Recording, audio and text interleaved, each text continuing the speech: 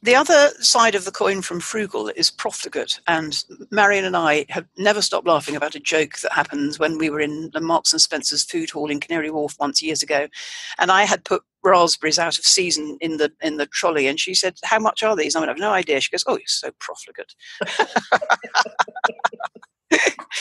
Well, if you want it, pay for it. Well, quite, yes. Yeah. But it's not, I mean, I do sometimes feel embarrassed, don't you, when you get to the checkout and the checkout lady says, "How much is this cauliflower or these peppers?" and you don't know. Not as embarrassed as when I got there with a courgette, a condom and a bottle of wine. No, well, oh God, what were you trying to do? Give sex lessons to your teenagers? Absolutely correct. Yay, marvellous.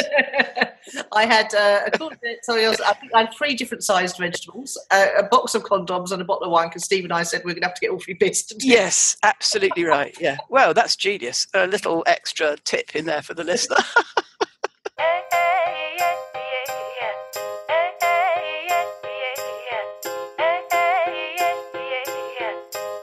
Welcome to Own It, Your Business and Your Life, with Nicola Cairncross and Judith Morgan. In this podcast, we're going to cover everything you need to embrace to become a successful entrepreneur, marketing, money, and much, much more. How to create a business doing just what you love. How to own it, your business and your life. This one will be fast, funny, feisty, and very lively. So sit back and enjoy the show.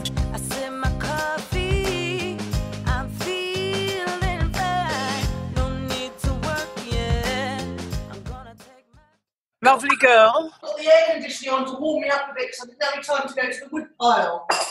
You haven't put the stove on yet, you mean? No, I haven't. I've got no wood for the stove yet. Oh, God, what are you like?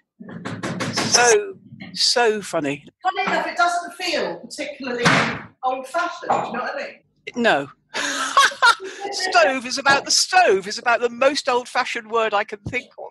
It's like mittens. No, mittens in my lifetime have had fashion bits to them and funkiness. A stove has never lived. I've never lived in a house with a stove. Oh, I recommend it. They really blast out the heat once they get going. There's a programme on the BBC, and they're called Back to Living Life in the Victorian Age or something. You mean a wood burner, don't you? I do mean a wood burner. Yeah, people don't call those a stove, and if I bought a house with those in, I'd take them out. God. So you are becoming like a little old Greek lady. You wear black all the time, and you live in Greece. Yeah, that makes you Greek, practically. I know, they all think I'm highly hilarious out here. You're highly hilarious everywhere. I make myself laugh quite a lot. Well, good. You certainly made me laugh yesterday with the blankie, the mittens and the stove. I'm in my dressing gown today. I've got a very nice one that I'm really proud of from Land's End. A luxurious dressing gown worth its weight in gold. So, well, quite. I didn't have to have one when I lived solo, but I have to have one now. I'm a digital nomad because you never know who you're going to meet, do you? Yeah, well, in any circumstances, actually. In fact, the next door neighbours where I'm living now only ever ring the doorbell when I've got my trousers off. A little bit. Wrapping. Have you got your mittens on? Mittens on. I've got the blanket wrapped firmly around my midriff. So I'm not the stove yet. No stove yet, no, because I have to go out and haul the wood from my wood pile to my balcony. Oh, yes.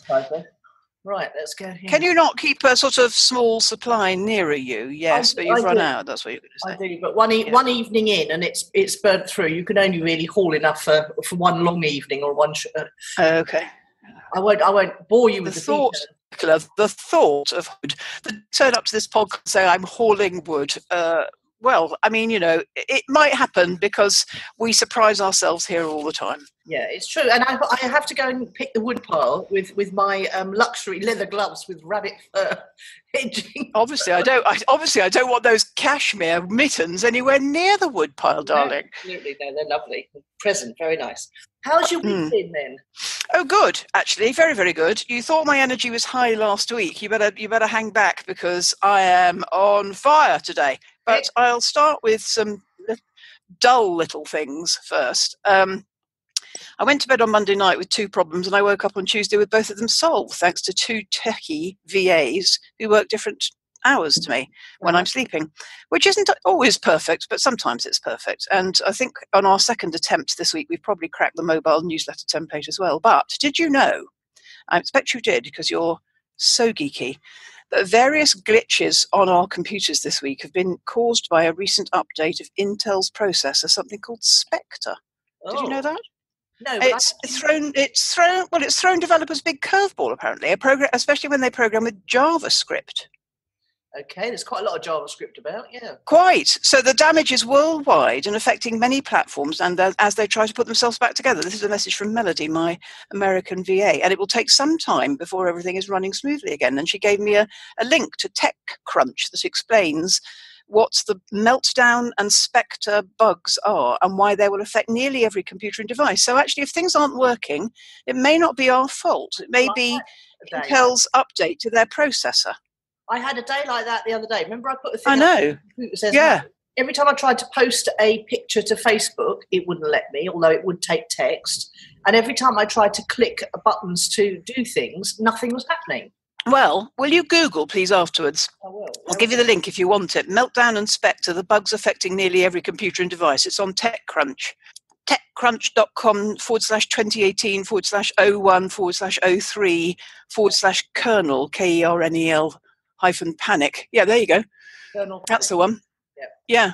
Read that later because it'll explain what it's affecting everything. Every computer and every program, it said here, doesn't it?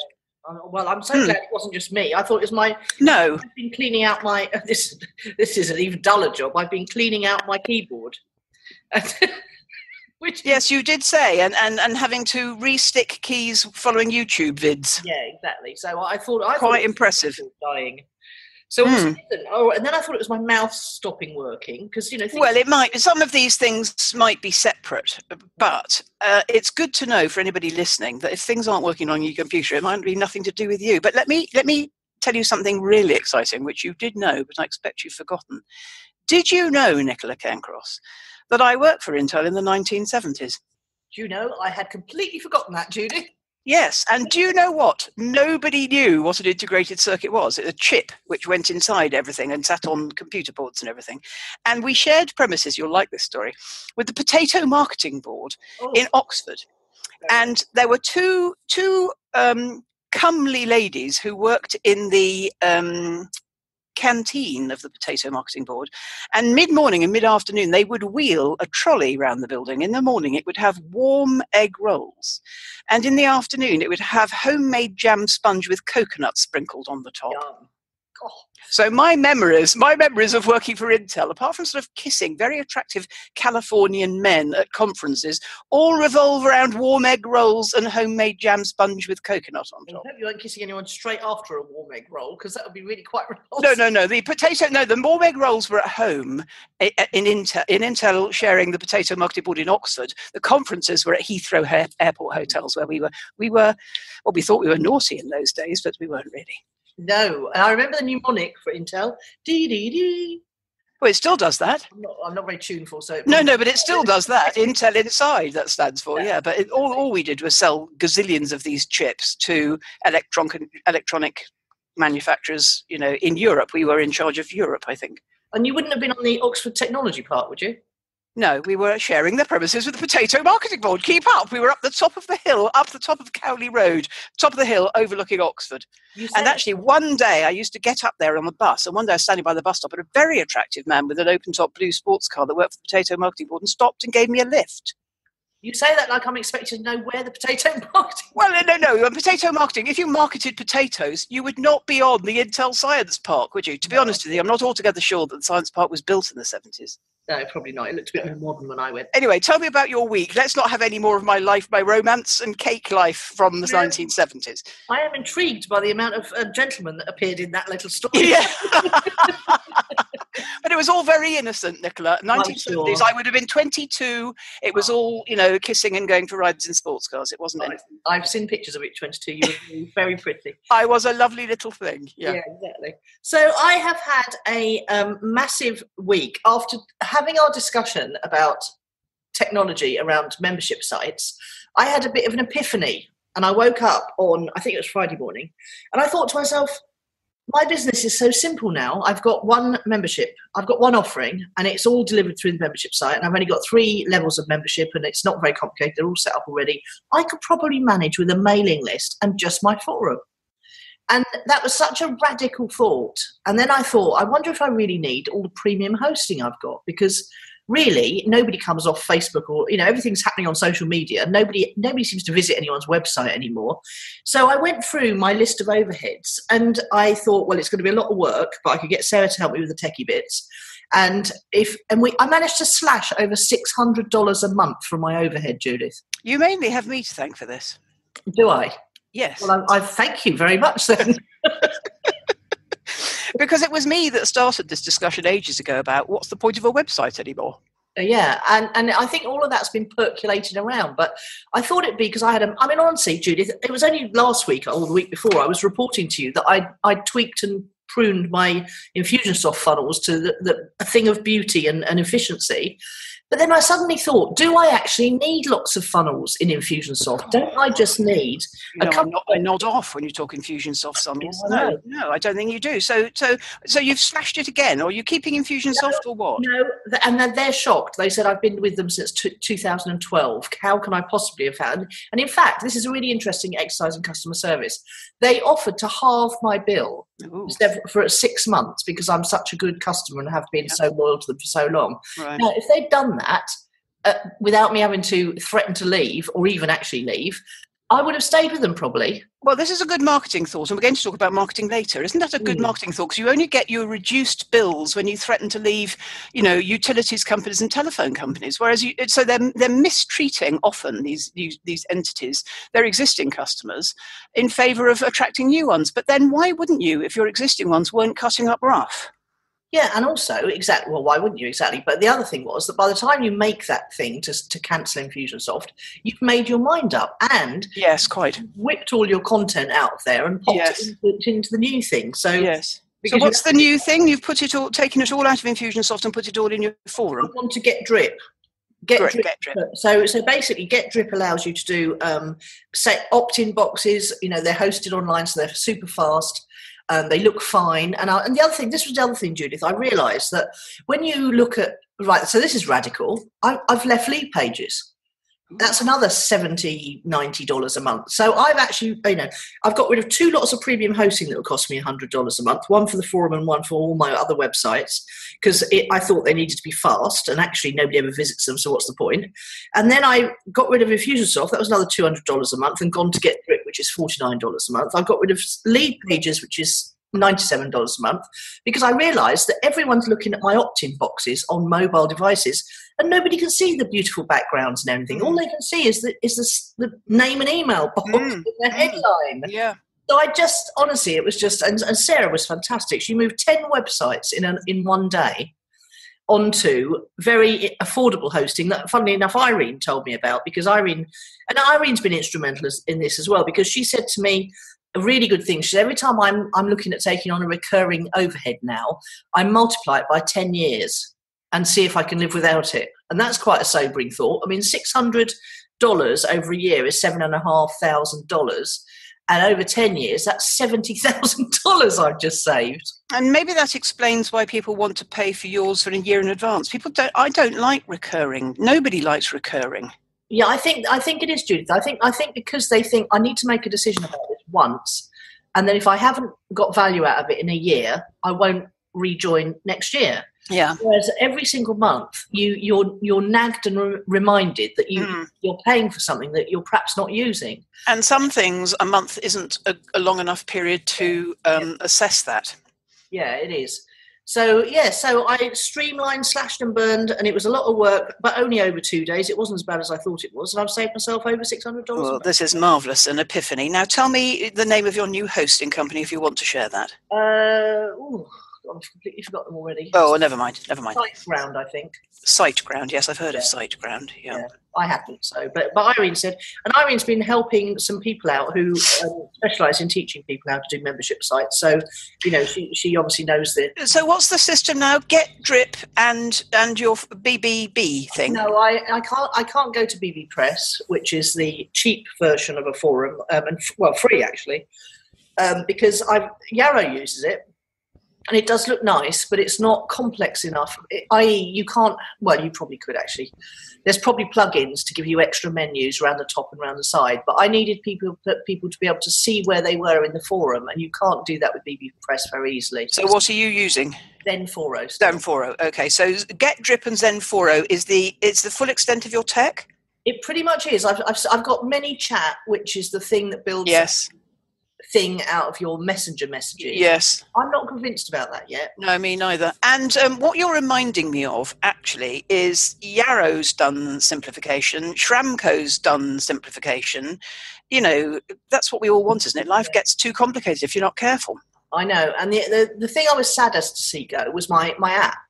But because obviously I invested a couple of $1,000s in getting that made, but then they did an update just recently, and it hasn't worked properly since the update, and they haven't been able to fix it in 3 months yet. And so I'm paying, $149 a month for an app that it actually isn't. Well, that could be the Meltdown and Spectre bug, by the way. No, it hasn't been working since the upgrade. Well, I don't think this was all that recent necessarily, but anyway, whatever. I mean, was your app using JavaScript? I've got no idea. No. Okay. Yeah. I mean, I like the app, and I used it myself a lot, and it did make it convenient to get into the forum. And I do like the concept of an app sitting on your. Yeah, but not to the tune of the cost. Not to the tune of $147. No. And the brilliant thing about this is it plays right into what we learn in Rich Dad's books and games, which is the lower your overheads, the sooner you're free. Exactly. And £600 a month, Judith, that's my rent, bills and food. Oh, not to be sniffed at, Nicola, no. Exactly, yeah.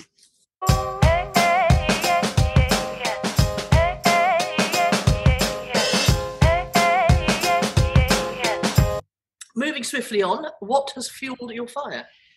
2 things, actually. Before Christmas, Eric, my computer man, provided me with a new computer, a Surface Pro, which is a hybrid laptop/tablet. Yeah. And I spent some time during my Christmas holidays. I remember now, I couldn't remember where my Christmas holidays was gone. This is where some of my Christmas holidays went. Getting all of my stuff over from the Lenovo that I had been using as a temporary stopgap for about 6 months from before that, my MacBook Pro. And Eric had to send me the temporary loan of an external disk drive because the Surface Pro only has one USB port. And it doesn't have a disk drive. And, gadgets these days are getting thinner and smaller, and they don't have these things anymore, do they? No. So I've had to employ something I found in the cupboard, why I didn't throw this away, I have no idea. I had to employ a bus station. Do you even know what a bus station is? It's something where you can plug more than one. You plug it in. It's like an adapter. You plug it in, and then you put all your USB ports into it, which is gorgeous, really, because I can't really do without a mouse, although news on that topic in a moment. But the problem with why I haven't been using it is because I couldn't get Sage on it. And if I can't get Sage on it, I'm not really comfy, to be honest. That would mean I would have to get out one of the old computers in order to do it. And then you're working on 2 computers. And it's just not satisfactory, isn't it? But last Saturday night, I had an extremely geeky moment because I was doing my friend's accounts and I needed to do that on Sage. And I inputted her open trial balance. Stay with me. And I thought, well, I'll just print that out to make sure it works. It didn't work. And I thought, I knew it didn't work because it corrupted when I was moving from the MacBook Pro over to the Lenovo. So cut a long story short, you'll be so proud of me, and Eric thinks I'm a complete rock star. I had to protect the data that I knew that was working on any one of my 3 computers. It had to be the old 2. And then uninstall Sage and reinstall it and put all the data back on and make sure it was working everywhere. And once I'd done that on the MacBook Pro and on the Lenovo, I thought, right, I'm going to get out the disk drive that lives in our house because Eric wanted his back by then, and I'm going to plug it into my bus station because it wouldn't work when I plugged it directly into the Surface Pro. I'm going to plug it into my bus station and I'm going to make this work. And I cut a long story short, I made it work. So then I got up on Monday morning and I thought, well, I can't work on this Surface Pro because it's 10 inches across and low down. The tiny thin keyboards right down, sort of almost like working on your knees, hunched over like an old person. And then I remembered my standing up desk and that I could separate the Surface Pro that has a sort of stand from the keyboard. But then, of course, the keyboard that came with it wasn't wireless, and I managed to source one of those. So I'm now working for the first time in living memory, in optimum conditions, where my keyboard, my screen is exactly at eye height. Nice, very nice. I've been working off a laptop for, 15 years. I've not had a screen at my eye level for as long as I can remember. And then that meant, because because that's 9 inches above the desk, I had to raise my chair up. So I'm working in a altogether different posture, and it's just completely changed my life. Wow. But that's only the first one, Nicola. I tell you what I did lose in the thing. I can't get my Scrivener data across, but it doesn't matter, because I realised I can access it in Dropbox. I seem to have lost my invite to like extension, and I can't find it. And I think they might have removed it, actually. But anyway, the other thing, of course, and this is the best thing ever, like you, I had an epiphany in the middle of the night. I had a brilliant new idea for people blogging on their own websites, and me turning it into a blog fest. You remember I wanted to do a blog tour for my book? Well, also, this used to be very popular when there was all that trackback stuff going on. Yes. Well, people keep writing me. But anyway, whatever. I thought, I'll tell you more about this in a minute, but I wanted 52 people to do it because there are 52 questions in the book. And as of this morning, I have 46 people who've taken me up on it in the last 48 hours. And more exciting than that, the video, the Facebook note, and the instant article I put out about this have reached 1,384 people. 334 have commented or clicked or something, and 194 have engaged. That's very high. I mean, awesome. 30%, that's amazing. Well, I'll tell you in a minute, because I'm obsessed with book marketing, not just for me, but I have clients who write, and will they market, will they eckers like? So I'm obsessed with book marketing at the moment. I'm going on a challenge next week and a webinar last night. So what's fueled my fire is really that, but I'm saving it up because we're going to talk about marketing ideas, aren't we, in our next section? So my new computer and my epiphany. Tell me about your fueling. Well, it's not about work at all. It's about my hobby. We had an episode of Write Club the podcast on New Year's Day where we talked about our writing New Year's resolutions, and one of them was to enter more competitions, and we all shared a couple of competitions that people could enter. And one of them is the travel section in the Telegraph. They have a weekly travel competition. It's called Just Back. So you just literally write 500 words about somewhere you've just been. And Teresa, one of our Write Club group, sent her Just Back story, and it was really good. It was about New Year's Eve in the cafe up the top of the hill in the little village. And it was really funny and really quirky and very Greek. And she was round here. We were doing the podcast recordings last week for the next 5. And she said, I've just had an email from the Telegraph asking me if the financial crisis I'm referring to was the Greek financial crisis. And she said, I've just emailed back and said yes. Anyway, she only blooming won, didn't she? Oh! So she's now she's actually won another prize another time for a play. So she's now a double prize winning writer, and she won 250 quid. And we did a little recording about, well done, Teresa, and she read her story, and it's going out on Write Club the podcast. Well, it's out there now, actually. And we said to her, what are you going to buy? And she said, I've already bought a glockenspiel. Oh! What? She said, yes, I'm starting a folk rock band. I mean, this woman's 58, and she's one of the younger ones of our Write Club ladies, but she's a bit of an ex-punk rock girl, and she's starting a folk rock band locally, and she'll be playing the glockenspiel, which she'll be able to tell the story of that in some other competition soon. I know. It just cracked me up. I just thought, what an astonishing bunch of women. Nicola, could you not have entered that competition and won 250? Well, I'm going to. Yes. Now. Good. We're all going to. We want all of you to win once. Because it's every week. Bless you, Teresa. I don't know you from Adam, but Nicola, I thought you were working up to telling me you'd entered it and won. No, Teresa. But 250 quid, she said it's the easiest 250 quid she's ever earned. Oh, great. I'm pleased. Well, if it's every week, I mean, that's nice, isn't it? And she wasn't even just back, was she? She was just still here. Let's not tell anyone, but it was 3 separate occasions all woven into one. No. Anyway, so that fueled my fire a bit. And then I interviewed a science fiction author who wrote a book called Manumission, which I'm reading and thoroughly enjoying. So I've actually felt quite starstruck. It was really funny. And so that's fueled my fire as well, because I really want to get back to writing my book, because I've done a spreadsheet, Judith, to be proud of me, of Act 1, Act 2 and Act 3, and then what scenes I've written already and what scenes I think I've got to write to fill the story arc in.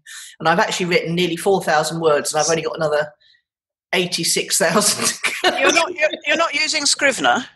No, I honestly, it's just so complicated. I can't get my head around it. Okay, you wouldn't need your spreadsheet then, because it does give you a corkboard for all of that. But never mind. Let me ask a question. Now that your life is so simple, Get Drip and Zenforo and SiteGround, you're going to have much more time for this sci-fi writing. Well, you say that, but I'm not, because I'm going to have to do a teensy bit more admin myself, like checking every week whether someone's membership's run out and whether I need to email them. Because, of course, Infusionsoft was a shopping cart as well, so I've now got to move everyone over to PayPal. Okay. Yeah, but it's okay. A little bit of admin never hurt anyone on a Monday morning, did it? No, oh God, no, me, you and I love admin. Yeah, we do. Eat it up. I had to open up a Trello board for my Blogfest. Woo-hoo! No, see, that's so interesting, because I've never got to grips with Trello, even though it's a visual thing for visual people. But it's just a list, really. It's like a spreadsheet. When you said corkboard a minute ago, a whole shudder went through me. Yeah, well, I don't use that bit because I don't need to. But in fiction, I think it probably is invaluable, because then you can move scenes around. Yeah.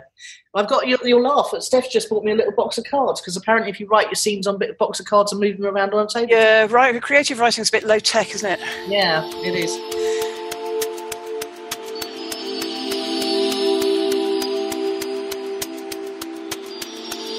Here at Own It, we personally believe that leaders are readers. But sometimes it's just not convenient to read and you'd rather listen instead. For listeners of Own It the podcast, Audible is offering a free audiobook download with a free 30-day trial to give you the opportunity to check out their service. A couple of titles we've picked out for you particularly are Lean In by Sheryl Sandberg or Crush It, Why Now is the Time to Cash In on Your Passion by Gary Vaynerchuk. To download your free audiobook today, go to audibletrial.com/ownit. Again, that's audibletrial.com/ownit for your free audiobook. You can pick one of the ones I've chosen for you, or you can choose something else. Enjoy your listen. So, focus of the week then. We're talking about ideas, and are you going to talk about your Blogfest in this bit? Yes, I am. I've put implementing ideas here because you said it would be good to talk about implementing marketing ideas, but actually I think it comes down to implementing any idea, doesn't it?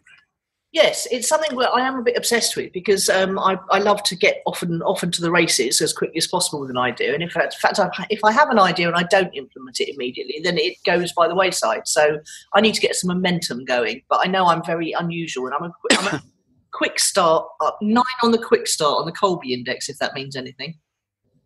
No, obviously not. Complete. Well, no, it does to me because you've been telling me that for 10 years. I know exactly what that means. Yes, yeah. And you've had to work with it as well. Yes. So really, I think there was more to it than that, wasn't there? I'll look up what the other thing was while you're telling us about it. I think you said something like. Inspired by your genius Blogfest idea, I think we should talk about implementing marketing ideas, was the only message you've sent me. Yeah, I think it was more about how, when you have ideas like that, and, I've had ideas that, we'd Own It the Summit was an idea, wasn't it, that we sprang into action. Yes. Quickly, because I knew if it was got off and running. It's like the Right Club, the podcast. We have the ideas, and then someone else has to put all the legwork in behind it. So, but having the ideas is the easy bit. How does one decide which out of all one's marketing ideas is a good idea? How did you know? Okay, so here you go. Here's a direct question. When you had the idea for the Blogfest, how did you know that it was a good idea and you should put it into action? Well, caller, I'm glad you asked, because there is, of course, quite a story to this. Excellent. I'll sit back in my blankie and then. Yeah, like you, I had an epiphany, and it was in the middle of Sunday night, Monday morning, and it was such a brilliant idea. It woke me up, and the word on the tip of my tongue was anthology, which, interestingly, I've worked with another client on the creation of an anthology. She thought that was a good idea, but she's not quite as good at admin, and also her main thing is even more time-consuming than mine own. And we never got around to it, or we didn't make it work in her example. But as you know, I've done it twice before. The 36 interviews with women who are their own boss, and the Money Making Magic group all wrote a piece. I've got 2 ebooks that I give away, but could equally sell on Kindle, which are collaborative efforts. And so I had this idea in the middle of the night, because I've wanted to do a blog tour and I couldn't work out how to do it, and I couldn't find out anybody to do it for me. And I realized actually that playing other people's games is not as easy for me as running the party myself. Yeah. So this was all instinctive in my head. It was all going on in my head. I'll just invite 52 people to blog on their blog, and then I'll post it on my blog, either entirely or in part, link back to theirs, and then I'll carry on the discussion. And they don't even need to have read the book. They just need to understand the concept that they run their own business in their own way. And I woke up in the morning I woke up in the night and I wrote all the notes on that little notey thing on your iPad. And I couldn't go back to sleep because it was too excited. I eventually fell back to sleep, and I got up in the morning and I told my I Love My Life group, about this genius idea in the night. And later in the day, I wrote the blog post, but on Monday night, I couldn't bring myself to send it out. And I thought, I'm not really sure this is a good idea. I just was racked with self-doubt, which is not very like me, actually. Which bit was causing you? Well, like you, we've launched many things in the past. And what you don't know when you launch is whether it's going to grab you. You know, what would be worse than getting 46 early adopters in 48 hours? Well, 4 people said, oh, yeah, all right then, Judith. Yeah. So it was fear of failure which was always my driver, actually, and I wanted to send it to Marion to say, have a look at the words on this, what do you think? But I knew Monday was a very busy day, and I knew also she'd be critical, because she is critical. She'd say, oh, it's wordy, you haven't explained it well, the instructions aren't right. And I had you in the back of my mind who can't follow instructions, and I knew you'd find they were too long and too complicated. So I sat at my desk on Monday night, and I really wanted to push it out on Monday night, but I thought, I'm just going to sit with it overnight, which is sometimes what I say to my clients. If you're not sure, let's just sit with it. And I couldn't work out whether that was a fearful message from my intuition, from my small Judith, or whether it was the right thing to do. To cut a long story short, Tuesday was the 23rd, and day 23 in creating the impossible turns out to be thinking about failure. And Michael describes a glass elevator near to a venue where he teaches in Los Angeles. And when you first get into the elevator, you're at street level and you're all surrounded by concrete. And then you go a bit higher up and you can see the hotel across the street. And at a certain point, you get to a level where you can see in the mountains. And then you get higher up and you can see the ocean. And he describes this as the 4 levels of thinking. So on the ground floor, you're saying, my thoughts are indicative of who I am. And on the next floor up, you're saying, my thoughts are like the weather, because that's all you can see. And the next floor up, you're saying, my thoughts are like a dream, because you're in the clouds by then. And at the top floor, you're saying, my thoughts are like a shadow. And he says, when people really reflect on the infinite variability of thought and the constant consciousness inside which the game of life plays out, then our individual thoughts start to look like mere fluctuations in energy and form. And in the end, he says, and because most of us get that every shadow is just a side effect of light, we don't tend to spend much time studying individual shadows. We don't waste our energy reading meaning into their presence or absence, or trying to avoid the bad shadows and create good ones.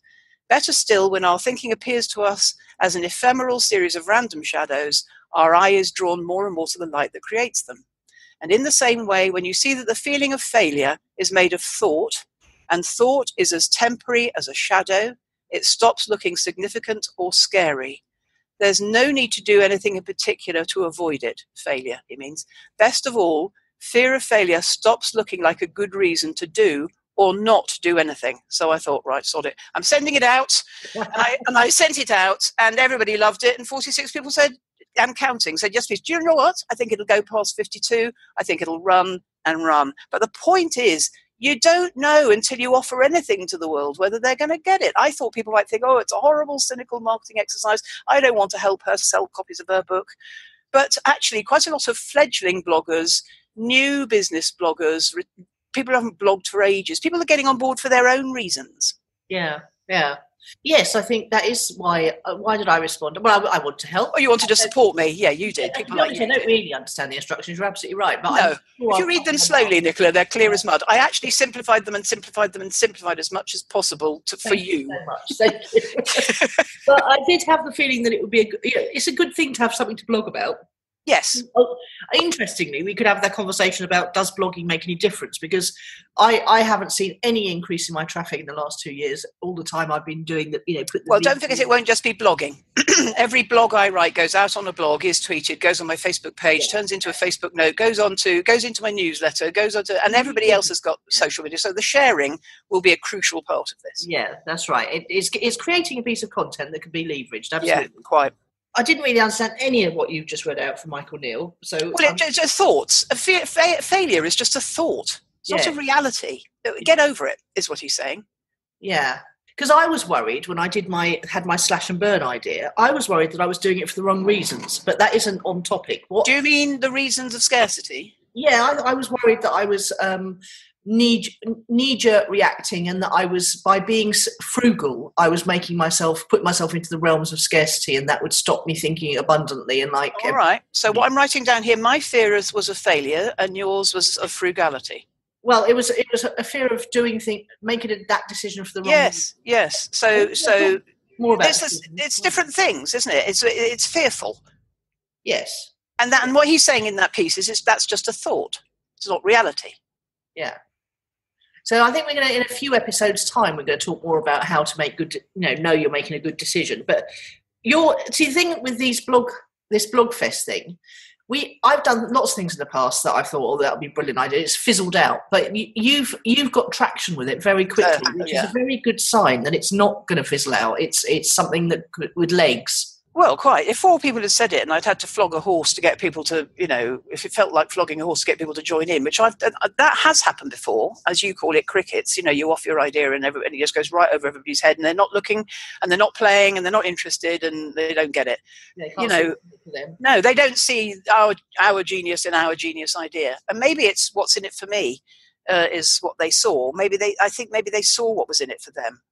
Or maybe some are definitely trying to help, and some are writers who can't have too many platforms to write on. Yeah. There's gazillions of different reasons, actually. Yeah. And for me, it's not about blogging. It starts with blogging, but it could turn into book 2 or a book or a series of books, because it's opening up the dialogue about my new thing, which is encouraging people to run their businesses their way. That's nice, because that's taking you away from the whole small business entrepreneur thing. It's making it a bigger conversation, isn't it? Rather than being in the little, small business ghetto, if you like. Well, I want to be in that ghetto. That's the thing. I mean, these people are solopreneurs to begin with. Because actually, this was the thought that I had. The first thought I had was, oh, what a shame the people who are pouncing on it don't really have an audience. And then my second thought was, oh no, it's perfect, because they're the people I'm trying to talk to. They're the people I want to buy my book. They're my people I want to become my clients. Yes, and they're the people who will be looking to you for leadership on how to grow their audience. And you're demonstrating it beautifully here. Well, it's synchronicitous. What we're doing now is we're pumping logic into it. There wasn't any. Yeah. It was just a genius idea, feeling, dream thing. Well, you said you were asleep when you had it. Yes, I think I was. It woke me up. And, that has come from 23 days of creating the impossible. Because all you have to do with creating the impossible is turn up to the possibility of creating something that you don't know what it is yet. And mine was all in the context of writing, selling the book, writing more, writing every day, publishing more content about the book, being able to think of myself more as a proper writer. What would I write the second book on? And on day 22, the big idea turns up. Yeah. And that's exactly what the book's about. But anyway, let's go back to the thing about how do you know what's a good idea or not? You don't, do you? No, you can't. And you just need to try it, get it out there, get the minimum viable version out there and see what happens. Yeah. It's got to be viable enough for people to be able to get their arms around it and their brains around it, but it doesn't have to be any more complicated than that, does it? No, I think, you offer it. I can think of several clients this week who are offering things to the world, and the world tells you whether they like it and get it and want it. I don't know whether you can. Could I have tested that? No, this is the test. Yeah, exactly. I also realised that actually if I stop at 52 now, if I want, although I'm not sure I will, I could stop at 52 now. I could do it again, quarterly, 6 monthly, whenever I feel like it. Yeah. Could be like your version of a challenge. although you don't like those things. No, I don't like the word challenge, although I'm going on one next week. But it's about book marketing, and I will learn about book marketing, and that's useful for me. It's useful for my clients who write books and won't do the marketing, but they will be soon under my gentle cajoling. The Write Club is divided firmly into marketers and non-marketers. And yeah. So, and the other one is firmly divided into traditional publishing fans and people who want to do it themselves. So that's yes. Yeah. What is the point of any kind of art if it's not read or seen or heard? Yes, that is very, very much true. Gary Vee was talking about it only this morning to a hip hop artist, and they were saying, what's the point of being a brilliant artist and having 100 songs that nobody's ever heard? Much better to get it out there and see if 10. Well, typically, of course, I can see the other side, which is this: if somebody loves doing, say, playing the piano or doing watercolours in their back bedroom, and they're not good enough to share that with the world, I quite understand that their hobby might stay in the back room. But if what we're doing on the front end of our business, it's got to be seen, hasn't it? Yes, it very much has. Very much. So my arty clients and my writery clients who want to earn money from their talent, they've got to be seen. Yes, and the clients who I have who are more practical, obviously usually experts or specialists of some kind, they have to demonstrate that expertise and specialty, and there's no better way to do it than on social media, and that's why they're getting such great results, by just standing up and demonstrating and sharing what they're good at. So do they have ideas? Do they have ideas that they implement that might help them? What are their strategies that you see? Well, they don't. That's why they come to me, because they've got an expertise, but they don't have a strategy. No, okay. And the other thing that I'm finding more and more is I attract people who overthink things. So they're perfectionists, they're very highly technical, and they just really never get going because they just paralyse themselves by thinking about it too much. Yes. So they're attracted to me because they get the feeling that I'll force them to do. Well, there's the value of your Colby. Yes. Oh, yes, because the 9. Yes. Yeah, because they're borrowing some of your fast start, and we're just saying to our clients, "Let's crack on. Come on, let's have a go. Let's have a go." Yeah, and then I just share the minimum viable way that they can share their expertise with the world, and then they get such tremendous results, which surprise them. Whereas actually, they shouldn't be surprised because it's their expertise that they're sharing. So. And can you think of any ideas that you've talked yourself out of, or you've seen clients talk themselves out of because I don't know for what reasons? Why would people not implement ideas? Never. I've never talked myself out of an idea. I remember when I was thinking about buying that hotel, and I sat in the back garden of Kim's house, and I said, what could go wrong here? Tell me what could go wrong. How could this be a bad idea? she didn't talk me out of it. So, yes. I think when a woman's on fire, you can't talk her out of it. There's no talking. Nor should you try. No, absolutely. Cool. Okay, so choosing which of your ideas is a good idea to implement is not generally the problem that presents, is it? It's usually people say, I don't have any ideas. But I think, it's interesting you saying about this 23-day, this Michael Neal thing, because I think the more creative things you do, the more creative you get. So I think that could be a muscle, absolutely. Yeah. I've been feeling so much more creative since I've been hanging out in Write Club because, I want to take more pictures. Even writing a daily email to my mailing list is becoming easier and easier and easier because I'm writing a daily email. Yes, right. My blogging every day is becoming easier as well for the same reason. Yeah. Yeah. My biggest challenge is having the time to leverage it all. So that's where the outsourcing has to come in, I think. Yep. That's where I'm going to expend some money, I think, now that I've saved some. Here's a thought as well. If I came up with my genius idea on day 23, what am I going to have on day 90? Oh my God, you're going for 90 days. No, it is 90 days. It's creating the impossible is a 90-day thing. Oh. Only on day 23, 25. So you just created a tiny miracle. There's more miracles to come. Well, in the same, maybe this is the miracle that will take the rest of the 90 days to unfold. But that's why I've given them all the deadline of the 31st of March, because that's my 90th day. But it's about creating some big wow in the world as a writer. That's my thing. And all you can do at the beginning is slog a bit. Write, market, share, think, create sales. All you can do at the beginning is quite sloggy. Yeah, sloggy. Would it? Here's a tiny. It's too late for this one, but a tiny thought. Would it have not been better and more like a thunderclap if we'd all published on the same day? We've seen no value from thunderclap whatsoever. No. No, we didn't. None. I just wondered. No, I don't know. I don't think it would, and I think it would be impossible to create as well. Unless what I'm wanting to do here is create a dialogue, so they can all publish when they like, as long as they pick a date.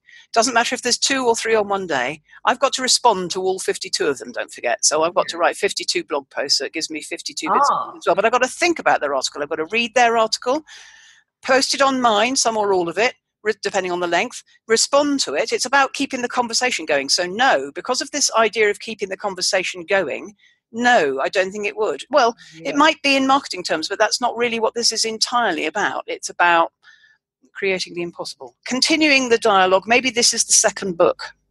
Also, I'm just thinking about it from an SEO point of view. It's better if it didn't all happen on the same day, because Google might think, hang on a minute, what's going on? She's got... Well, do you remember Thunderclap has never really worked?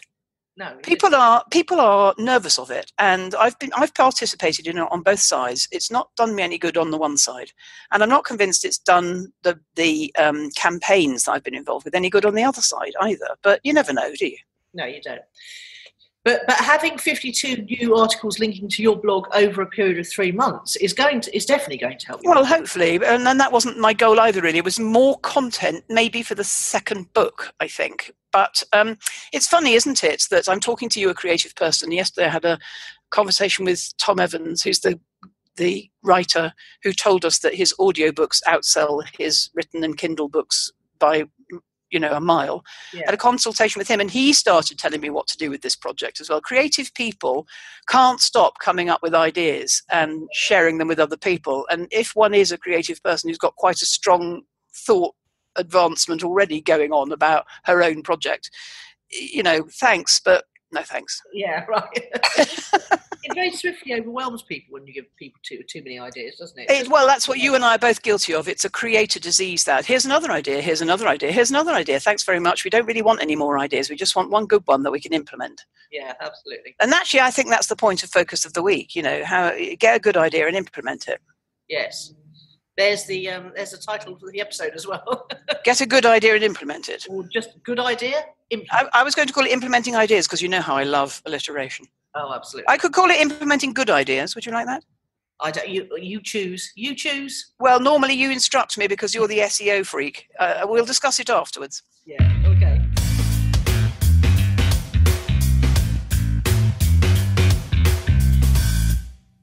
So, word of the week then.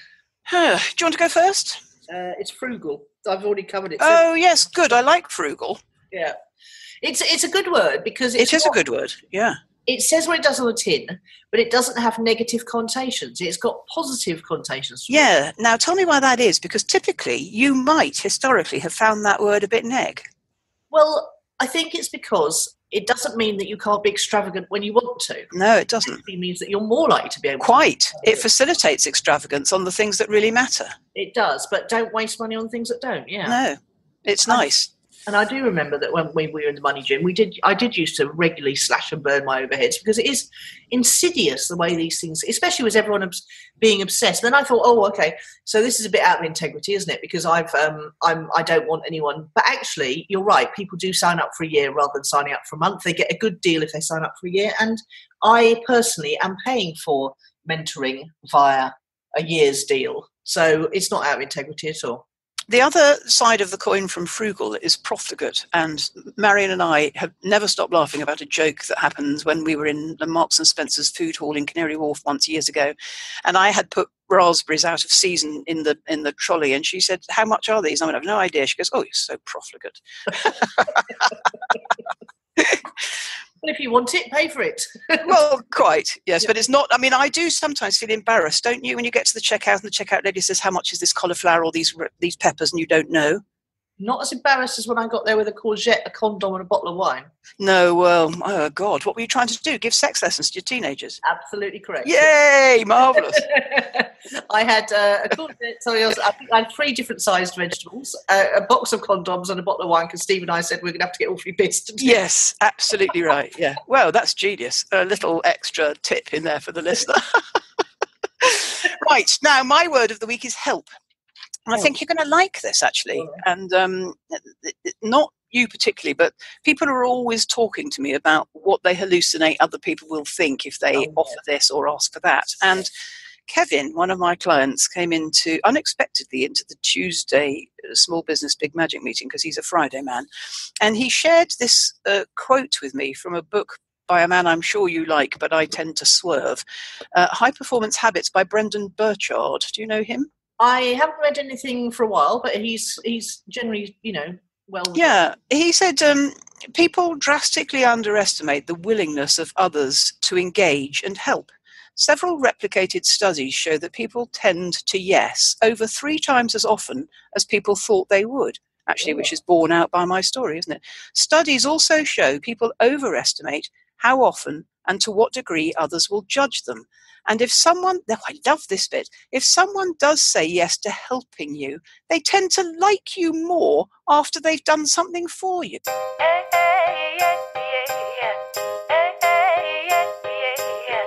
Oh, that's interesting, isn't it? Isn't that brilliant? Well, especially as a woman who never asks for help. Well, I don't ask for help much either, but I've got a friend who's just brought me a cup of coffee who's always telling me what people will do if she asks. I said, you don't know what they'll do. And this thing about they'll like you more if you ask for help is gorgeous, isn't it? Well, you've given them an opportunity to be generous and kind, haven't you? Well, which we both love in coming, don't we? Yeah, absolutely. Anyway, so my word of the week is help. Ask for it more. People like you. Yes. Who knew? They don't think of you as weak and needy. They like you, and they want to help, and they engage with you 3 times more likely than you thought. Amazing. Yeah, I've got mates out here, Steph, who's always offering to help me with things. I was saying we were having a funny conversation yesterday. There's a place in Agnick where you can go and get your clothes mended, and because I was asking if anyone knew where I could buy a sewing kit. And they, because I've got some trousers that need patching. She's a little girl in Agnick who does all that. She says, and I said to her, oh, whereabouts in Agnick? And she looked at me and she said, oh, right in the middle. And I said, so what am I going to do, Steph? I'm going to get on a bus and I'm going to go to Agnick and I'm going to shout, Amelia the tailor, where are you? Yes. No, I'm going to drive you to Agnick. Oh, bless. Amelia's. Yeah, lovely. Lovely. And actually, one's always looking for that, people that make clothes and people that mend clothes. I can do both of those. I just don't want to. It seems to be, well, I used to be a fashion designer, so I can certainly do it. I know you can. It seems to be a thriving little business still. It's actually, I'm very good with a needle and thread. And sometimes people say something like, oh, the hem's dropped down. Give it to me. I'll mend it for you. I quite like a bit of hemming and mending. Yes. But it has to be a very, very strong natural daylight for me. Otherwise, I can't see a thing. It would these days. I'd probably have to take my lenses out. You're right. Yeah. Lenses out, glasses on, and strong daylight. That's quite a tall order, isn't it? Yeah, but wrapped in my blankie, I'd be fine. Oh my God.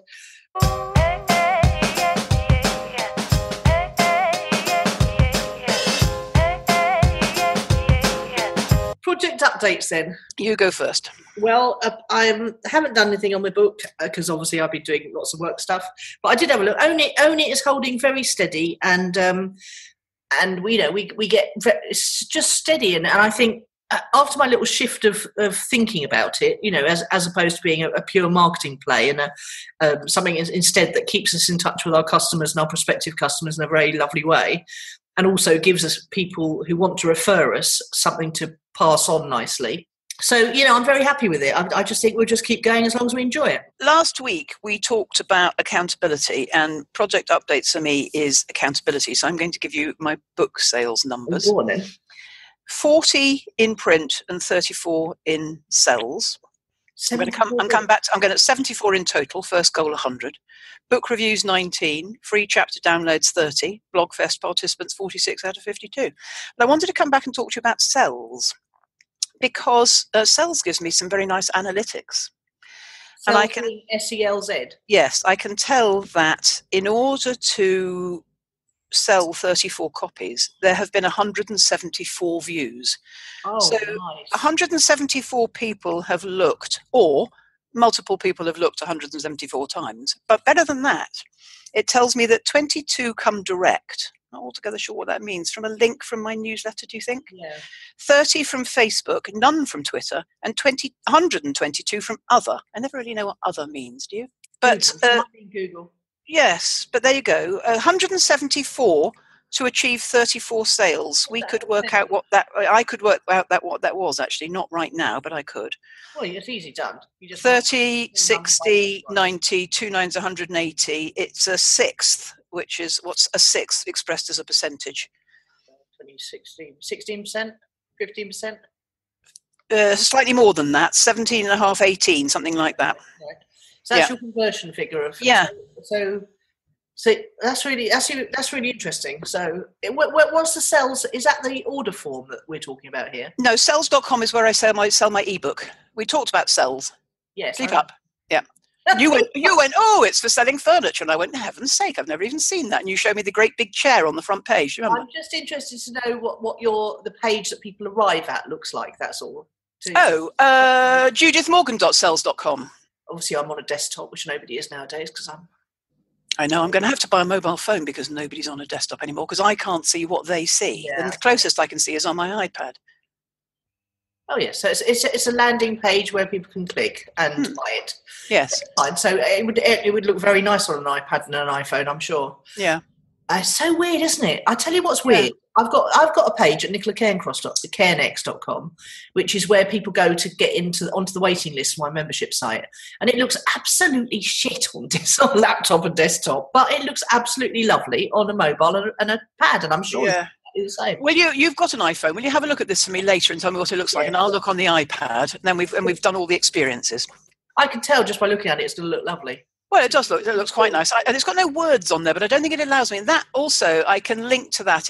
I can sell that exact link from my Facebook page as well. Yeah. So there's a sales shop on my Facebook page, which is quite nice. But this is something people really need to get their heads through. If you're looking at your own website and landing pages and opt-in pages on your desktop or your laptop, you really mustn't. You must go and look at it on a mobile device, both mobile devices, because this is not what people see nowadays. No, I know. Astonishing, isn't it? It is astonishing. And actually, quite a lot of issues are always caused by browser. I discovered this with trying to get the newsletter mobile. We've worked it out now. But I can never tell the combination of phone. So, for instance, people were saying on the iPhone 7, it looks amazing. And on the iPhone 5, it looks shit. And so I can't control what phone they're using. No.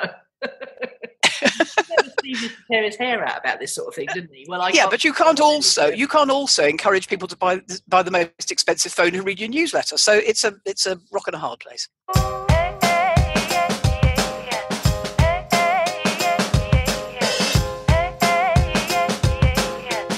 Okay, now who or what's impressed you? I've got 3. Warning. Well, I've only got 1. So okay. I've read Lindsay Spencer Matthews. Oh, yes. Why Clever People Do Dumb Things. And I don't know what made me start reading that. I just thought, I don't know what made me start reading it, because it's been on my Kindle for a little while now. The thing if you remember, his wife sent us both a free copy because we dealt with one of his challenges in the podcast. Did. And she's one of my Clicks Needs Academy, and I met her in Australia when I went to Brisbane. Oh, fab. So I read the book. I really liked it. As you said, it's left brain rather than right brain, or the other way around. But the thing I liked about it in there, and that's why I think we should talk about it another week, is it's got a really nice little tool for making decisions. It's just a little tool for writing down the different elements of a decision you've got to make. And when I actually did it for my decision making on the slash and burn, it overwhelmingly, and the interesting thing was there was lots of reasons not to do it, but the biggest reason, which was a deal breaker or a deal maker, was it was going to save me over $600 a month. Yeah. So that cut through all the reasons not to do it, which was interesting. So nice little book, Why Clever People Do Dumb Things, by Lindsay Spencer Matthews. Okay. Yeah, it's on Amazon and it's on his website. Mm-hmm. Okay, go for it. Okay, right. Now, 3 things. 1 is very short, 1's quite long, and 1 is a shocker. The Oscar nominations are out, and this time of year I have to work like a dog at watching all of these films. And I remember last year it was 14, this year it's about 24. And we've had the Golden Globes and the SAG Awards already, and they're a good example of what might win. But this week I watched a film which I think you are going to love. Not really because the film is lovable, but because the topic is so interesting, and it's called All the Money in the World. And it's the film, Ridley Scott film, where all the scenes with Kevin Spacey were reshot with Christopher Plummer in it because they didn't want the film blighted by that association. And they did that in about 3 weeks before Christmas, which was terribly impressive. Tell me again, sorry, that bit, I missed that. Okay, the film is called All the Money in the World, and it's the story of John Paul Getty. Oh. And the first actor, they finished the film, and Kevin Spacey was playing John Paul Getty when the news about his misdemeanors came out. So Ridley Scott immediately, and talking about implementing decisions, ideas, he immediately decided he was going to reshoot all the scenes with Kevin Spacey in with Christopher Plummer. Oh. They did it in about 3 weeks, and they recalled Michelle Williams and Mark Wahlberg. It seemed to me when I was watching this film that John Paul Getty was in every scene. I don't know how they did it, but they reshot the film, taking Kevin out. I think I read it somewhere that Kevin was erased and Christopher Plummer stepped in. But the point is, it brought up, first of all, Kevin was erased. And secondly, Michelle Williams revealed that she'd earned $1,000 for the reshoot, and Mark Wahlberg was paid $1.5 million. So this became a Me Too issue. Yeah. And brilliant man, he stepped up and donated his money to the Me Too cause or something like that. All of these are red herrings, okay? Leaving all of that aside, though it is pertinent because the whole film's about money. John Paul Getty at the time, and for all I know still, although he's dead obviously, was the richest man in the world who was too mean to pay the ransom for his favourite grandchild on the basis that he had 14 grandchildren. Oh my God. In the end, he reduced the ransom from the $17 million demanded and paid it to the precise amount he was allowed as a tax write-off. And he lent the rest to his son, who was the ransomed boy's father. That is shocking. So the film is called All the Money in the World, and it's about what does money mean to a man called John Paul Getty. And I'm not going to tell you what it means because it's about how much is enough. And if you're using money as a compensation to make up for something else you never have, it can never fill you up. So, right. So the issues that are raised in it and solved in it, both around the film and in the film, are all about money, which, as you know, is what brought us both together in the first place. Yeah. Absolutely fascinating. And a bit of a shocking PS, which Leslie told me when I had lunch with her 2 weeks ago. And you're not going to like this, and it's upsetting for both of us. I also discovered I went to school with somebody called Getty, a member of the family, one of the co-founders of Getty Images, who came after us for 1,500 quid that we should never have paid once. Do you remember? So it wasn't just John Paul I who was a hard-nosed businessman. Yeah. The boy that went to school with me was also a hard-nosed businessman. And it runs in the family. You're either a hard-nosed businessman or you're a druggie and a dropout and hopeless because you can't compete with any of that. When you see the film, you'll see it goes generationally. You know, the John Paul Getty II was just a druggie dropout. He couldn't hack it. John Paul Getty III, who was the boy that was kidnapped, I think eventually took an overdose and died after. But when he was ransomed, they cut his ear off. Oh, grim. It really shows that Ridley Scott's got some serious integrity, and also that the film company let him do it and went along with it. And that Michelle and Mark came back together. They did it about 3 weeks before Christmas, and they got the film out, and we're all watching it in January. I mean, awesome. When you think how long it takes to make a Hollywood movie like that. He woke up, he discovered the news, he made the decision, he pulled the actors together, he did it, and his film is now out. I mean, it's just brilliant. I mean, what a businessman. Yeah, very good. He's always been one of my favourites because, of course, he directed Blade Runner. But also his brother, the two of them, they were in advertising before they went to Hollywood. And they both started The Good Wife as well. Did you know that? No. Yes. Yes, I did see his name on the Yes. Yeah. They're talented people, but the business story behind this and the money story in it, both around it and in it, is just fascinating. Yeah. Anything else? No. Well, that's very good. Well done. Fantastic. Wow, what a show. Don't even know what time it is, but we're just going to call it a day there because I think fill up our listeners beautifully. All right. See you soon. Bye. Bye.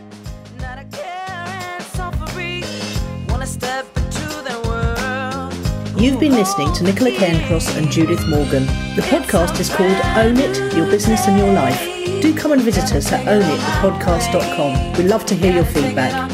You can find out more about Judith and visit her on her website at judithmorgan.com, and you can find Nicola at nicolacairncross.com.